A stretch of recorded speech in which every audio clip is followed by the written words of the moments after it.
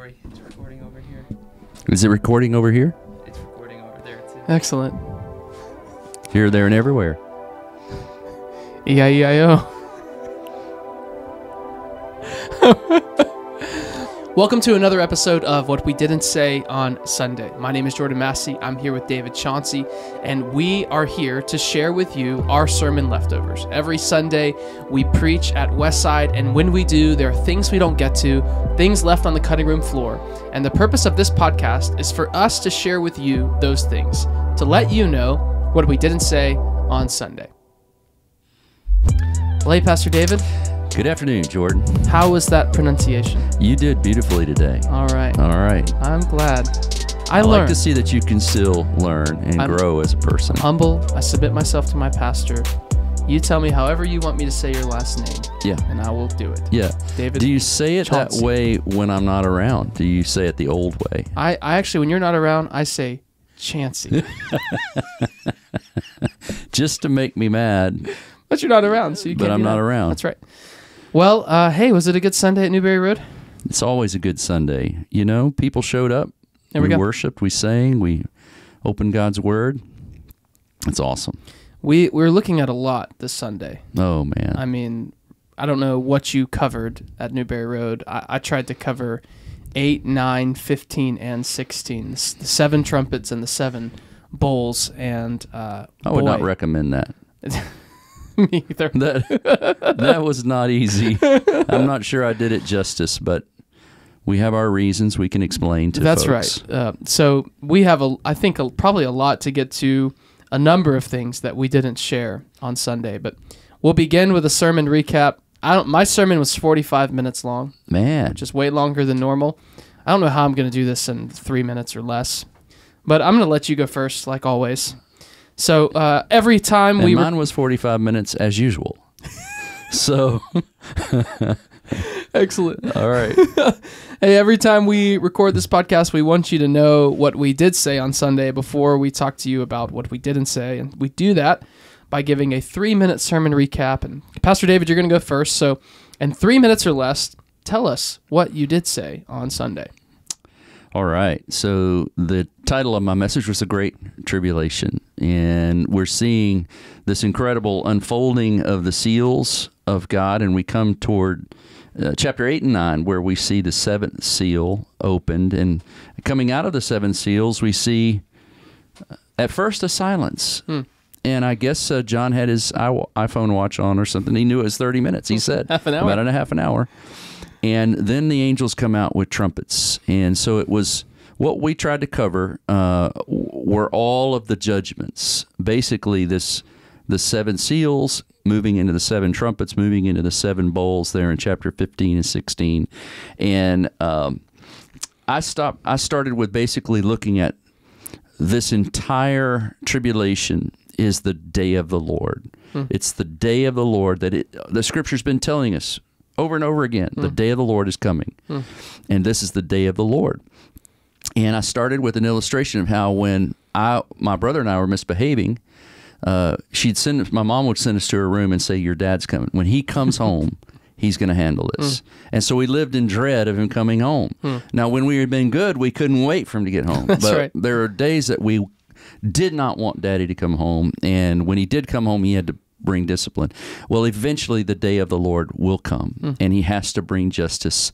And we saw in chapter 8 the heavenly prompting of his coming with the prayers of the saints, the opening of the 7 seals. And I talked a lot about these prayers being thy kingdom come, hallowed be thy name, how long, O Lord, all these wonderful prayers we've heard in Scripture. God is answering those prayers by bringing the day of the Lord. And then I looked at the work of the Savior, Jesus' picture of him intercessing for us in heaven and lifting those prayers to the Father. And so that was the prompting that has to happen, that is happening. And then we looked at the process, the unfolding of God's final judgment. And I looked at 4 sevens, the 7 years, the 7 seals, the 7 trumpets, and the 7 plagues, all in one point on my sermon. We went through all of those and unfolded some of them, and I just showed that it was a divine, perfect, complete plan with all of the number 7s indicating and pointing to the plagues of Egypt and pointing to the 7 trumpets of Jericho and how the walls fell, and how God is just showing us He will one day inflict on us and inflict on us the ecological, political, financial, spiritual, emotional, eternal, all sorts of these seeds of wickedness that we've sown as humanity will come to full fruition, and we'll reap what we've sown through these judgments. And then I talked about daily implications of God's final judgment. And I read from Revelation 14, 2 verses. And I know I'm done, but let me give you my application. There's There's grace. There's grace, especially on a week like this. Yes. And that we need, and my main point that I repeated, hopefully not enough, but through the entire, is we need to live every day with His day in mind. Live every day with His day in mind. To pray with His day in mind, to obey with His day in mind, and to reach others and to reach the nations with this day in mind, because He's coming. He will come. Yeah. All right, so that's it. That's great. That was how long? I eclipsed 40 minutes, somewhere between 40 45 minutes. Okay. And but I'm sure, Bo, that it went by so fast for you. It felt like 15. Exactly. Wow. You wanted more. It was so engaging. Yes. Bo is always so sincere when I prompt him. I could hear it in his prompt voice. him to say that. All right, well, here's my 3-minute sermon All right. recap, what I did say on Sunday. I didn't have a main idea. Wow. Because it was an atypical Sunday for me. I didn't tell a story at the beginning. I didn't have a main idea. There was just too much to get to. And so we just looked at 8, 9, 15, 16, and just wanted to help our people not think about God's judgment as the elephant in the room. That it should be something that we are excited about, and something that we're not ashamed of, that we're proud of our God, that He's a God who is just. And so we looked at these 4 chapters and talked about what is God's judgment, and just tried to answer that question from these 4 chapters. And so the first thing, we just went in order. It wasn't logical, like a logical order or building, just an order of the text. The first thing, God's judgment is a response to prayer. And we saw that, as you pointed out, at the beginning of 8, the prayers go up. And from that, everything that transpires seems to be a response to that. So God's judgment is a response to prayer. Secondly, God's judgment is a response to injustice. What's the content of those prayers? We see in Revelation 6 and verse 9 through 11, under the altar there are the saints who are crying out, "How long, O Lord?" And so every how long prayer will one day be answered, and God will respond to every injustice and every evil, and that's something we should be glad about and hope for. The third thing was that God's judgment is a natural consequence of sin and evil, and made it clear that that's in 2 parts. The first part in that God's judgment is the righteous response to sin and evil. And this is the affirmation in chapter 16. It is what they deserve, is what the angel declares. It is what they deserve. That this is what we deserve for our sin. This is what we deserve for evil. But secondly, in that it's the natural end of evil. This is where evil ends up. And that evil and sin undo creation. And that's what we see happening in these judgments, this unfolding of creation completely being undone. Fourthly, I think I'm on fourthly, we talked about how God's judgment is, it comes at the end of every chance being given for repentance. And there's this reoccurring, that they did not repent, they did not repent, they did not repent. Also, we talked about how God's judgment is definite, and that this angel with, I think it's the army of the horses with lion heads, the angels prepared for the hour, the month, the day, the year. It's this precise moment. And then last but not least, that God's judgment is good. And that's overwhelmingly the point, that it's born out of His holiness, that we don't have to be ashamed of this and think God can't be good and also do these things. In fact, that the opposite is true, that if these things don't happen, then that means God isn't good. I won't even get to my application because I'm out of time. But I did have a few points of application just to say, hey, here's how we should live in light of this. Mm-hmm.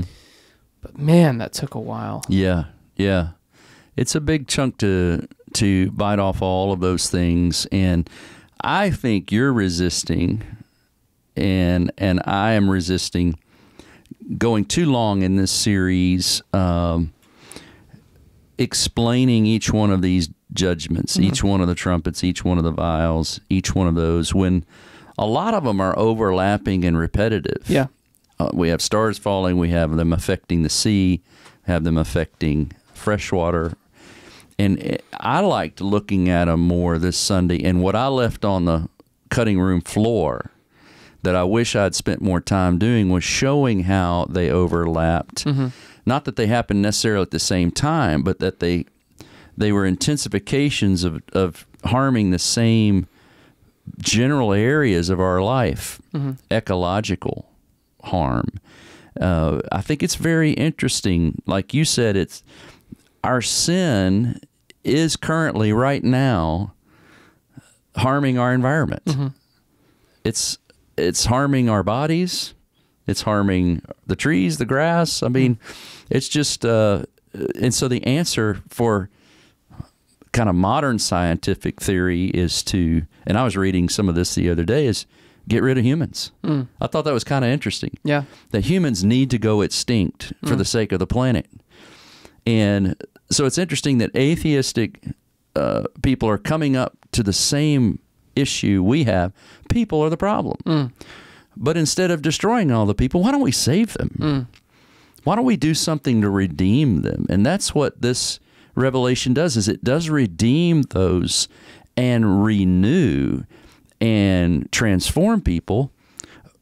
But there has to be justice that is coming, because we reap what we sow. Yeah. And I guess at the bottom of my message was that it's not arbitrary judgment on God's part. It is a reaping of what we have sown, with much grace being given for all of these years. And I loved your point, and it's kind of where I began, is the holiness and goodness of God requires this. Yeah. And we shouldn't be ashamed of that. So good sermon. Thank you. You had there. Yeah. It didn't feel, there were moments of it that felt like a sermon. Some of it felt more like a lecture, like a teaching on doctrine. But and that's hard on a Sunday morning too, because and nowadays people will give us 2 or 3 times a month. You know, we don't. It's hard to build week by week, and it's a challenge sometimes to know how teachy to be versus preachy, and how to bring this together for a diverse group on a Sunday morning. Yeah. Of first timers, long timers, you know. And thinking about, and this will really transition well into sermon bloopers, and I'll go first. But thinking about first time guest, you're always concerned on a day where you're taking this magnifying glass to God's wrath and judgment. And even, I don't know if you got into a conversation about hell, but we did, because it seemed necessary to discuss that final judgment, that eternal judgment. And I will say, part of me was like, man, I wish you were here another Sunday, like for your first time. But then there's another check in my spirit of like, do I actually believe and trust that God's word does not return void? And that if we preach God's word, whatever portion of God's word it is, that it will sanctify believers and call unbelievers to salvation. And so there's a check. The blooper for me, honestly, is not this sermon, but looking at kind of the scope of my preaching up until this moment and thinking, I don't think I preach on God's judgment enough. And we shy away from it. For us, I began with this idea of the elephant in the room. And I think for me, in certain moments in my personal life, in my evangelism ministry, also in my ministry from the pulpit, that I've also treated it like the elephant in the room and kind of shied away from it. And the reality is that without it, the gospel is flimsy. It's shallow. That without a proper understanding of God's judgment, we can't truly understand the beauty of the gospel. And so There was a little bit of, I guess this is kind of a serious blooper. Yeah. But just so our people know, like, we're in process. We're working through this. I'm certainly in process more than you are. I've only been preaching for a few years now. And in reflection, looking back and thinking, not that I want to be a, hellfire and brimstone preacher, but I think there have been moments where I've shied away from the topic when I shouldn't have. Yeah. So, no, it's hard to make some of those judgment calls, but I'm feeling sitting here somewhat under conviction that who am I to decide what part of God's word God's people should not hear? You know? And I skipped over a bunch this week, making that decision for them. Yeah. Now, I can kind of justify it, but they may not understand. It would take me a while to justify it, to help them understand these 7 seals, trumpets, I think, are saying the same thing. So we didn't divvy them up and walk through them one by one. We feel like they're all giving one big picture. And they trust us. I think our church members trust us to make some of those decisions. But I think we should always handle the word with reverence. Yeah. That the word needs to be taught and heard, all of it. And let's not kind of clip the parts out that we feel maybe aren't necessary. Sure. It's because we have a high regard for Scripture. Yeah. It's all inspired, but sometimes we might make a call. Yeah. Maybe that, we got to be careful doing that. Yeah.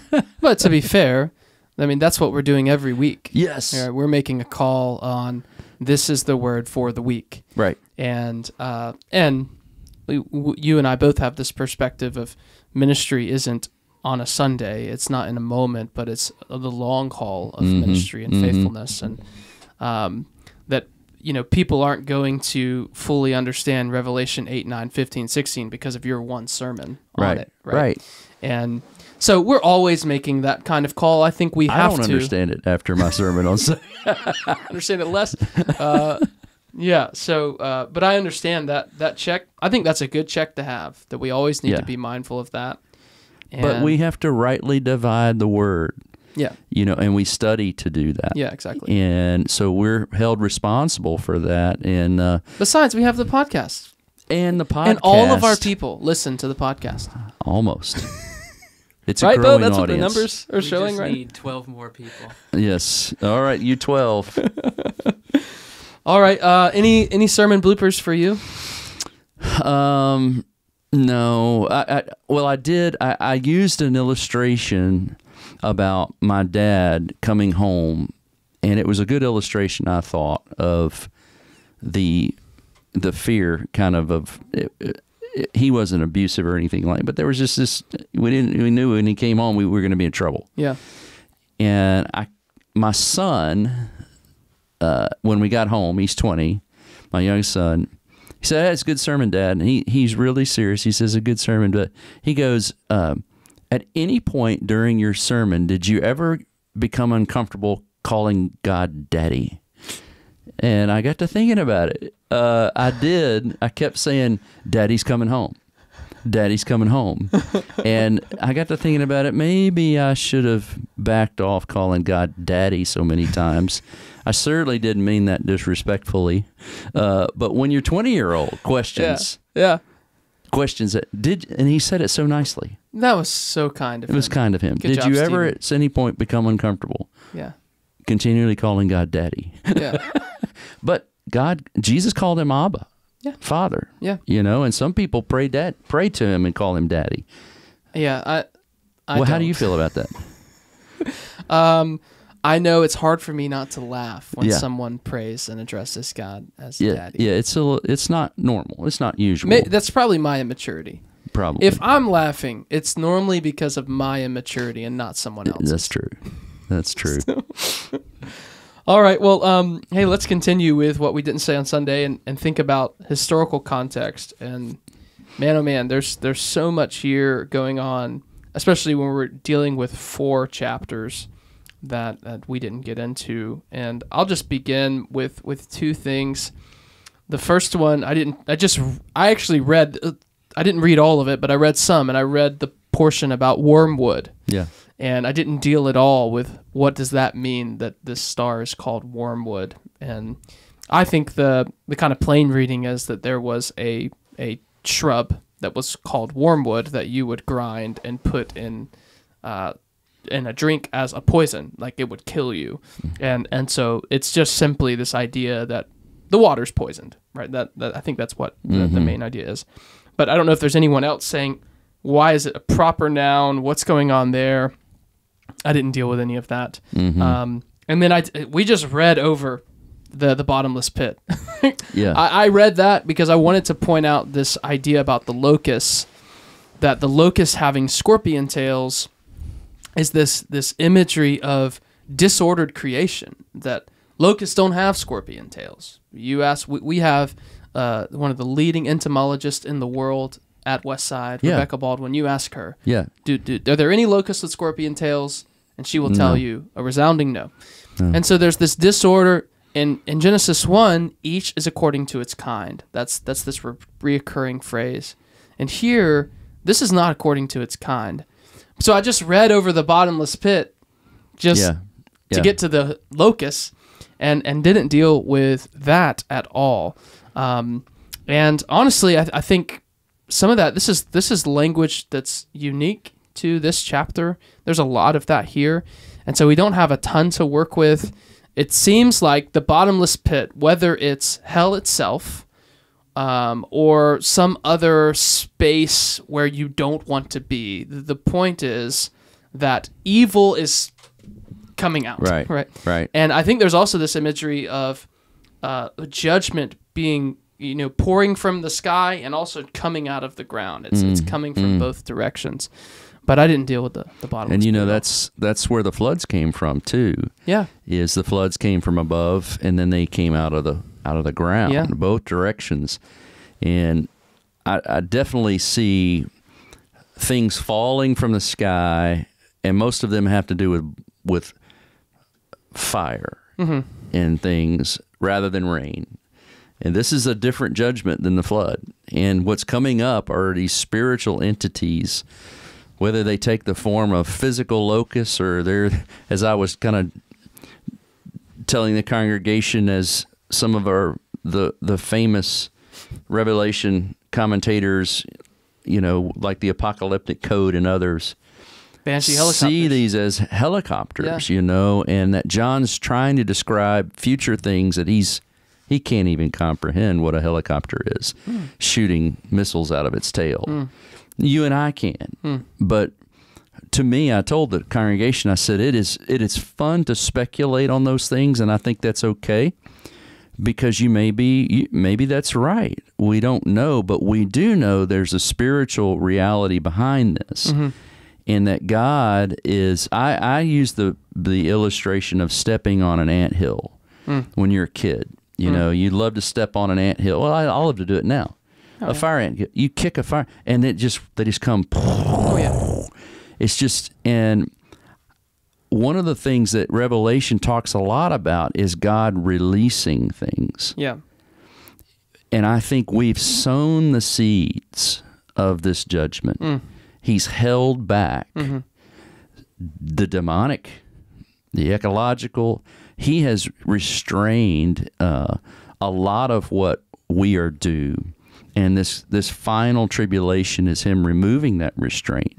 And John is seeing it symbolically, and we just don't know how symbolic it is. It's in a spiritual realm that the angelic beings are holding things tight until that day. And it's what an act of grace it is that God hasn't let those millions and millions and millions of demonic locust creatures pester us already. Yeah. Allowed us to enjoy life the way we have. It's just his gracious providence on us. Yep. But we deserve the other, the bottomless pit. And this would have spoken loudly to people in that historical context, because they really saw the demonic being in these. If you go to Israel with me, we go to where Peter talked about in that Caesarea Philippi. There's this hole in the ground that has water in it, and it's bottomless. They can't find the bottom. Ancient people couldn't. And they put sacrifices in there. They believed that was a hole that led to Sheol. And so Sheol, yeah, is Sheol if you want to be careful. So this bottomless pit, you know, is unleashed, and here they come into our daily life, into our reality, and we receive that kind of judgment. So I left a lot of that kind of. I didn't talk about wormwood. I didn't talk about the variety of things, or the 200 million man army with horses, with lion horses heads. and lion heads, and all of those kind of things. Again, no matter how it manifests itself spiritually, or maybe even with a physical army from China. Is that a? Oh, that's an idea that the army from the east comes across the dried up Euphrates. Got it. And they could certainly field a 200 million man army. Sure. And would have lots of reason to send them across Iran and China, and they're buddies right now, like they've never been before. And so you see all these coalitions. And you really can see how, in a very geopolitical, physical sense, a lot of the realities the spiritual things that are depicted in Revelation, I think have their physical counterparts coming together right in front of us. Yeah. We can see how these kind of things can happen. In those days, John couldn't have comprehended a number that big. Yeah. That was far more than they could even comprehend. And I think you're getting at, and we've returned to this tension over and over again, but I think you're getting at something that we have to hold. One side being that I believe the primary purpose of these images is not to give us a description of how God will bring judgment, but to emphasize the end result of his judgment. What is he going to accomplish? And so even within some of that, we see, well, there's going to be torment. That is a part of the end result of these locusts, is they're tormenting humans.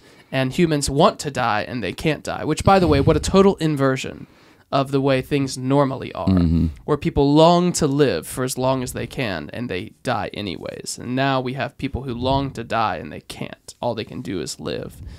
But we have that where, again, we'll say primary, not exclusive, but the primary purpose being to emphasize the end result, the accomplishment, whereas on the other side of that coin, I think that there is this reality that these are also things that are going to happen in history in some kind of way.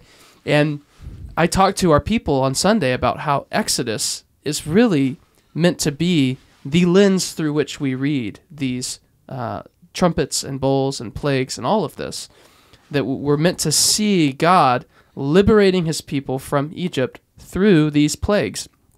And the Exodus, those were historical things that happened in history. So I think using that, I don't think we can read these texts and just think, oh, this is all just symbolic. Yeah. There's something that's going to happen in history that correlates to these images. And yet we also need to realize that these images aren't meant to necessarily describe in detail the exact way in which these things are going to happen. Yeah. I hope I'm making sense there. Kind of. No, and it makes sense if you understand what your role will be through all of this. Is it necessary for me to understand who the 2 million men army is? That is not going to be a saving thought for anyone. Yeah, but it's a confirmation of how God is going to do and bring about these things. Is that He's using the world that we've kind of created through thousands of years of brokenness. He's using this world that we have actually twisted. I don't know that He twists the locusts and turns all. I mean, we've made it's like the transgender issue that you have been talking about on Wednesday nights, where we have now decided that our identity is no longer biological. Our identity is what is psychological. And so I can actually be something that I'm not actually physically. Yeah. Let's make that decision. And then we'll surgically alter something to match what your mind says rather than what your DNA says. Sure. So in a sense, we're kind of reversing creation. Yep. And that's what we get in the end, is a reversing of all of this craziness. Yeah. And we get what we wanted. Freedom from God's constraints. Freedom from His design. And our design is crazy-headed locusts. Yeah. And massive armies. Yeah. And ecological disaster. And all of those kind of things that we tend to manufacture. And we're trying our best, I think, as human beings. We try to find answers for it. But we sometimes our answers are even worse than our problems. Yeah. Yeah, I totally agree. And I think we go back to that original sin. It's that same disordering of creation, that the serpent tempts them, deceives them, that they will be, quote unquote, like God. That in taking from that tree, they're making this decision to step outside of the created order. And I said this on Sunday, it might be a blooper. I don't know if I totally agree with what I said yet. I think I do. And I made the point that what we see in Revelation 8, 9, 15, and 16 is what should have immediately happened at the moment that we sinned. That the total breakdown of God's good created order, that should have been the immediate result. And we see some of that in Genesis 3, where God tells them in Genesis 2 that if you eat from this tree, you will surely die. In Genesis 3, they don't die. Right. There's immediate provision, there's immediate grace, and humanity should have ended right then. And so every day of human history is a pouring out of God's grace. And so I don't know if I totally stand behind the idea that this stuff should have happened right away, but I think there's some truth to that. And but the point being that we look around at the world and I think we get overwhelmed. How can there be so much evil? How can there be so much suffering? How can there be so much pain? I think a biblical perspective actually lends us towards, wow, it's amazing there's not more. Right. God is so gracious. The sun rose today. It shouldn't have. Everything is so disordered and so chaotic. So anyways, those are just some thoughts. We've done some literary context already. That's technically the next segment of what we didn't say on Sunday, but we've already kind of been discussing that. Anything for you outside of, for me, Exodus is huge, right? They sing the song of Moses in Revelation 16. They pray at the beginning. God responds just like in Exodus 2. There's plagues that look just like the plagues in Egypt. So I think reading through the lens of the Exodus narrative is really, really helpful for understanding these texts. Anything else for you as far as literary context goes that you'd want to mention? Yeah, I wanted to pursue this, and I don't know what I think about it because I never really thought about it this way, but thinking of the plagues as connected to Exodus, then thinking of the trumpets as kind of a connection to Jericho. And then you've got the bowls of wrath, where it intensifies even more, is Israel's history is really a reflection of a lot of things. And so you've got them released from Egypt, but then they're in the wilderness. They need their goal is the Promised Land. But to get into the Promised Land, they've got this massive city, Jericho, that is right there at the entrance that they've got to deal with. And God deals with them with that city through this obedient blowing of these trumpets. And then they get into the Promised Land, and it is there that they need to deal with the inhabitants, and they don't, and I think there's maybe he wants us to see this entire journey leading towards the ultimate Promised Land the new heaven Yeah. and the new earth, where the river's flowing through. Yeah. And the river flowing, the Jordan River, is just the central part of that of New Testament story. So rivers and trees and all these things are critical to the garden. They're critical to Israel. They're critical to the new heaven and the new earth. And I didn't talk about the fact that even when you see the Euphrates dry up, the Euphrates is one of the most important rivers in the world, and it was right there in the crescent of civilization. Many think near wherever the Garden of Eden may have been, it dries up. Well, the Euphrates was the lifeline, it dries up in this tribulation. But we get the new river flowing out of the throne of God. And so this whole process of we, the people of Israel and us grafted in, will come through this tribulation into our promised land, as God always promised that we would. And we return to that garden. Yeah. I think there's absolutely echoes of Jericho. And if not that, I mean, trumpets are instruments of victory, right? They're instruments of war. They're instruments of battle. And we're going to get here soon in a few weeks. One of the main things that John is dealing with in Revelation is Babylon, is the conquering of these empires that have been in between the people of God and what God has promised them, just like Jericho. Right. And so there's this answer to the question of, God, what are you going to do about Babylon? And Babylon being this embodiment of Babylon, Egypt, Syria, all of these... Rome. We could maybe keep going in history. Yeah. All of these nations that have oppressed and that have harmed God's people.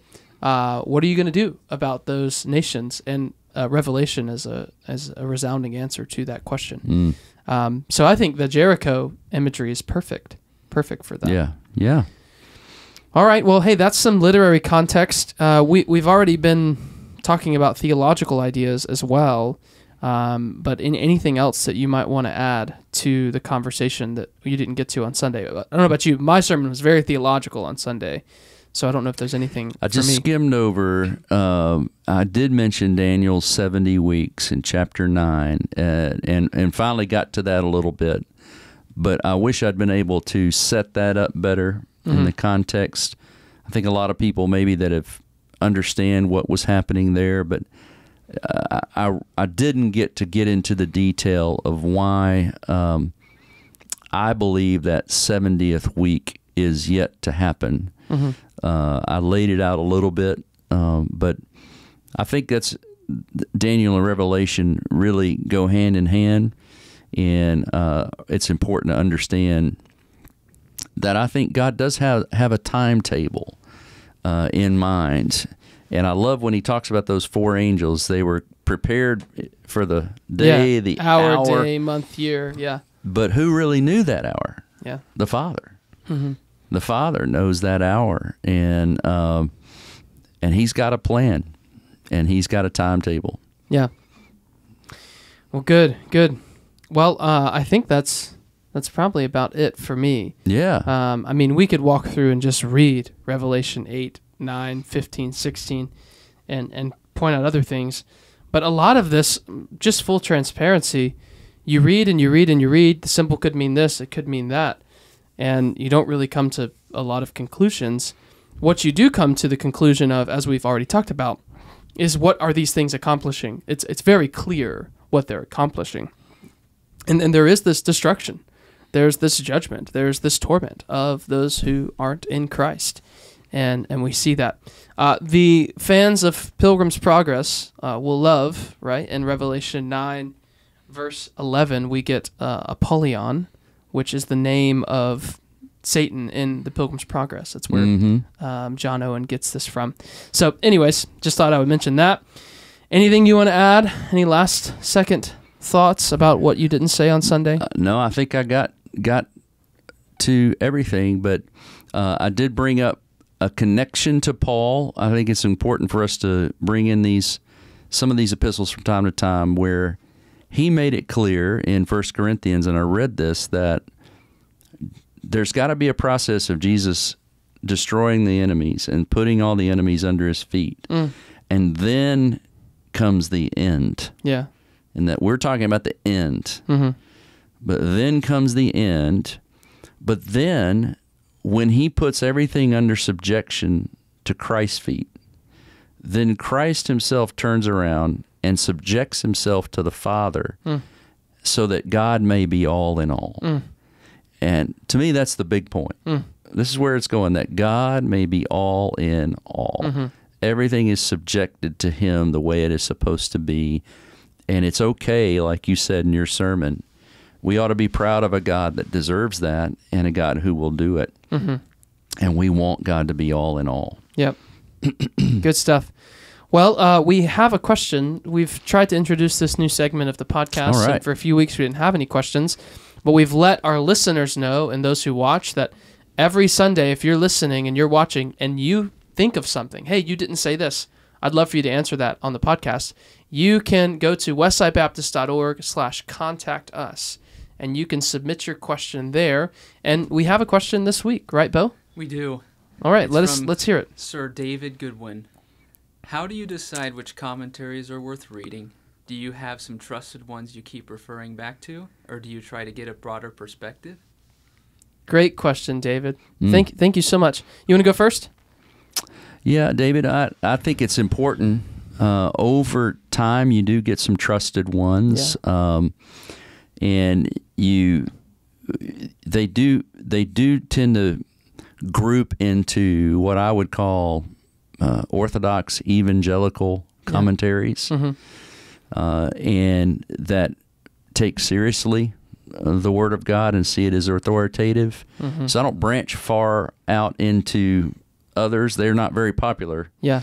What I really try to diversify are those that are that really dig into the languages. Those are some really that dig into the Greek and the Hebrew, and they get into a lot of those things. That's good. But I like to accompany that with some commentaries that might be a little more devotional, a little more talk about the meaning of it and how you might apply that to life. And so there are different levels of commentaries. There's the more technical ones. There's the more pastoral ones. And I like to do a blend of those. And I use Logos Bible software that when you purchase some of these things, you can it gives you 100 commentaries. I mean, so you look through them, you can compare. I'll normally look at 10, 15 different commentaries, working on a series, and you consult around in terms of, you see certain particular commentaries on a particular book may be more influential, more popular, or better than others. So I might take one out of the New International Commentary set for Revelation, and not maybe use that for Matthew because it's better in the others. So, Sure. Is that kind of how you do it? Yeah, I think over time you kind of gain an understanding of, these are the authors I really respect and trust. And so for me, if I see an author's name either on a commentary or a journal article or something like that around what I'm studying, I'm most likely going to read from that person. But then the series are really important to me. I think there are some really reputable, trusted commentary series that I'm always turning to. The Baker Exegetical Commentary Series is one. It's, the yellow and blue one. There's the Zondervan Exegetical Commentary Series that's very, very... it's technical in the sense of it's really interested in the original language and how that's working. There's as you mentioned, the New International Commentary on both the Old Testament and the New Testament. So New International Commentary, NT on New Testament, New International Commentary, OT, Old Testament. And so there's just series that you've read 5, 6, 7, 8 commentaries in that series, and all of them they're evangelical in their focus. They're academic enough that there's real substance there, and they've proved to be a resource for you in the past. And so you go back to those. But what I would say to David is, man, one of the best things you can do is ask us. Yeah. Like, I tell people all the time, we don't read in isolation. It's not like you just have to Google search good commentary on Revelation. Ask your pastors, ask your life group leader, ask whoever that is studying, and study in community. That's one of the best. We ask each other, right? When we're studying, we're like, hey, what are you reading? What have you found? So that really, your best resource is your brothers and sisters in Christ, your church leadership, to help you point towards some good resources. Because even within series, there's some stinkers, right? Even within the series we really trust, I've read some from the Baker series where I'm like, nah, I'm not a fan of this. And you just put it down. So it's just kind of over time building up an understanding of who you trust, what series you trust, but then also just using your community. That's what I would say. Yeah. You're always welcome to ask. That's right. Okay. Thank you, Bo, for the question, for reading the submission, rather. Thank you, David, for the question. Any final thoughts? We're going to wrap up here. No final bloopers, no final thoughts. Okay.